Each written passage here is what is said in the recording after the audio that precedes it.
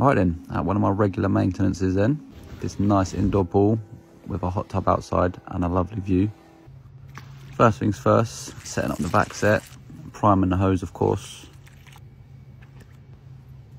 Plug it onto the vac point.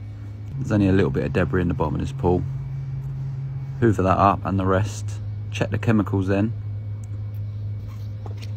Chlorine and the pH.